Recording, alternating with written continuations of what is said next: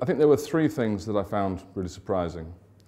The first was my attitude to Rupprecht itself changed.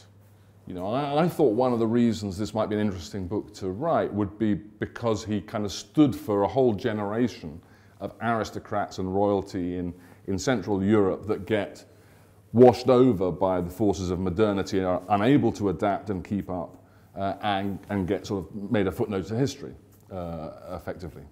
But actually, as time went on, I realized that in many cases, the decisions that he and those people had made had contributed to their own downfall, and therefore, in a sense, they were much more responsible for their own destinies than I had perhaps assumed. They weren't as powerless all the time as I had kind of thought. So that's the first thing.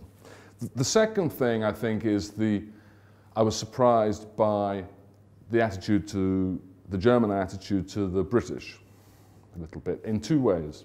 First of all, politically, it comes through very strongly in Rupprecht's writings, his diaries and letters, that he sees the British as being the political glue that holds the whole alliance against Germany together. That she's really the evil genius, if you like, behind the war from the German perspective. And I was surprised by that. And the second side of this is that is kind of the opposite of that, is that militarily, as far as the British Army is concerned, I mean, not so much the Royal Navy, but so far as the British Army was concerned, how little attention they paid to all the things that British military historians tend to obsess about when they're looking at the First World War. It just wasn't that important for the Germans. You know, there were more Frenchmen and they were better at their job so far as they were concerned. And the third thing is that I was surprised by quite how poor the German army was and how internally divided it was and how poor the decision-making processes were.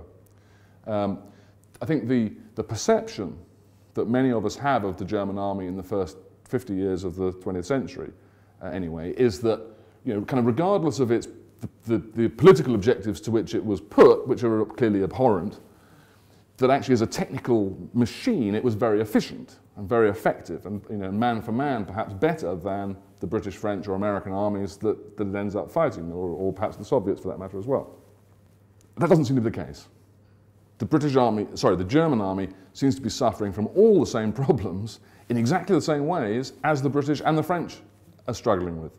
And they're equally poor at coming up with solutions. So I suppose, in a sense, what I've ended up feeling is that the war this was not a war that was won by any stroke of genius or even by any combination of clever decisions put together. It was, as many wars are, decided by those who made the fewest mistakes.